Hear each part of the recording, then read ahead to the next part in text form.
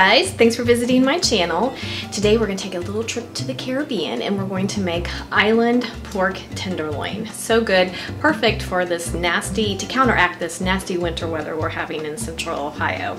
So we've got, what I have here is about you want 2 to 2.5 pounds of pork tenderloin, and we're going to start by giving them a little rub. I do have my pan. I'm using a cast iron skillet and I've preheated it. I want it really hot because we want to get a nice sear on the outside of our tenderloin.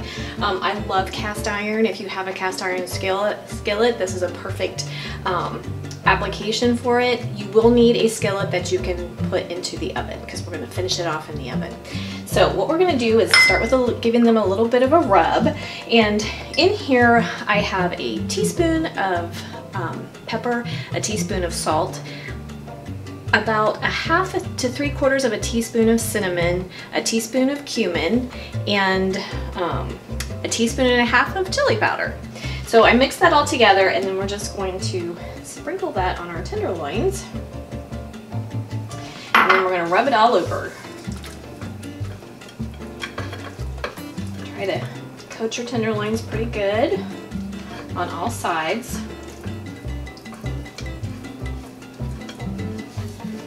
Really get that rubbed into your meat and give the pork tenderloin lots of flavor. Now, these seasonings can be adjusted to taste. If you like the flavor of cinnamon, by all means you can up the amount of that. I like a little bit of cinnamon in my island flavored dishes, but I don't like a lot, so I cut back on the cinnamon a little bit and just used about 1/2 to 3/4 of a teaspoon of it. But you can adjust the seasonings to your liking. So what I have in my pan is about a tablespoon of olive oil, and we're going to give our tenderloins a nice sear.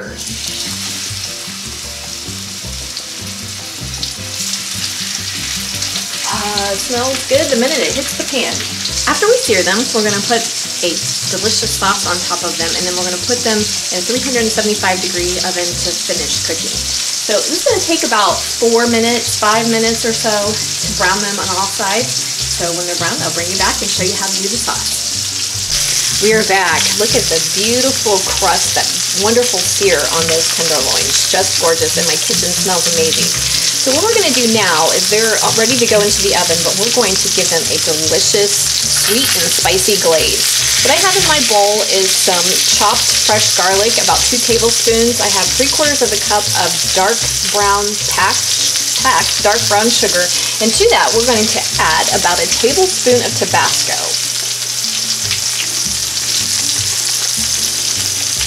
Don't worry, the Tabasco doesn't make it too spicy, it just gives it a little kick. Pairs really well with the brown sugar. And I just kind of do enough to melt in the brown sugar. Just a little bit more. It doesn't have to be super runny. Okay, so now I'm going to turn off my heat, and we're going to put this across the top of our tenderloins.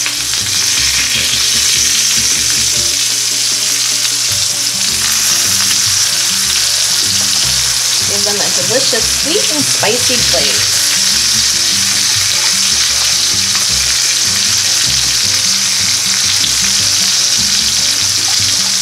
Okay, I'm going to put them in a 375-degree oven for about 20 minutes. And I will bring you back. While our tenderloins are finishing in the oven, we're going to make a delicious side dish to go with our pork, and we're going to make confetti coconut rice. So good and perfect with the flavors that are in our pork. So I've got my pan preheating, and I'm going to start by putting in a tablespoon of butter. Let that melt for a second, and then to that we're going to add some delicious veggies. So we're going to start with about 1/2 cup of chopped red onion, about 1/2 cup of red bell pepper. Now you can use whatever color bell pepper you like. Here, the red bell pepper with the red onion is really pretty together. You've got the purple and the red. And then we're going to add about 2 cloves of chopped garlic. And then we're going to just give that a stir. And just let them go until it starts to smell fragrant, and it does smell really good. Okay, and to that, we are going to add about a teaspoon of salt.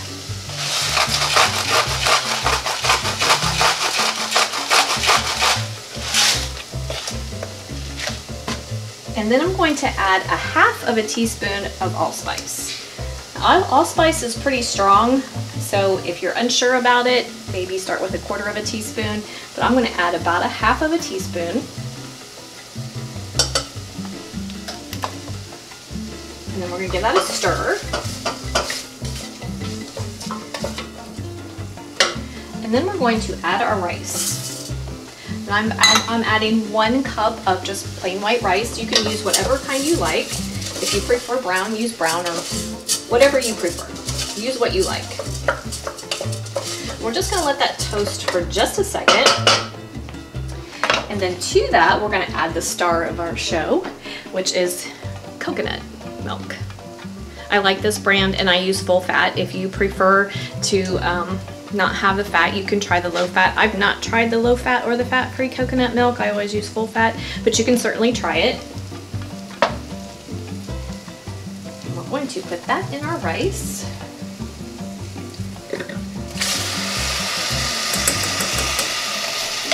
And then we're going to add 2/3 of a cup of water.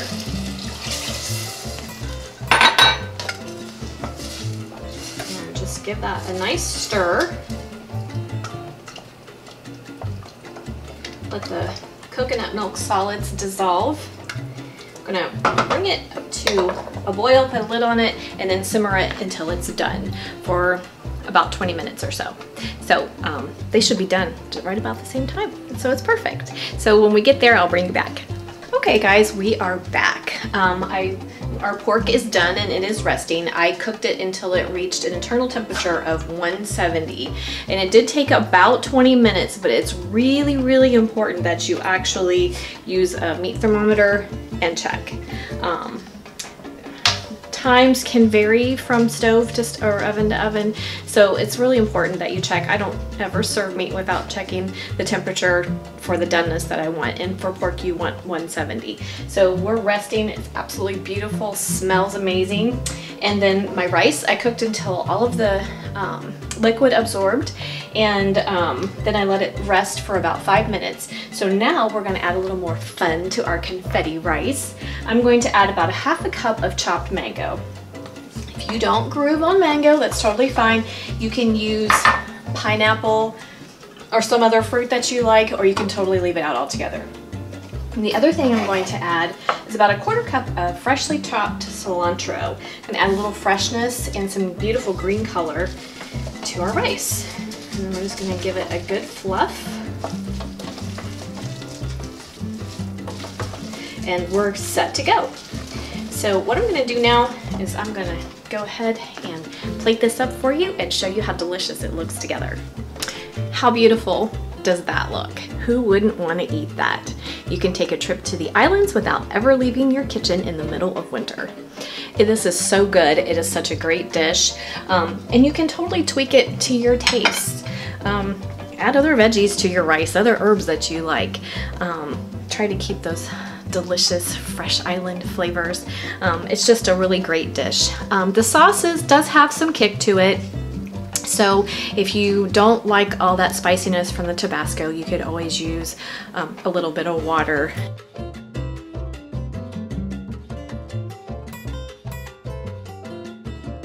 Instead of the Tabasco to make your glaze for your tenderloin, but those sweet and spicy flavors together are just out of this world delicious. So I hope you'll give this recipe a try.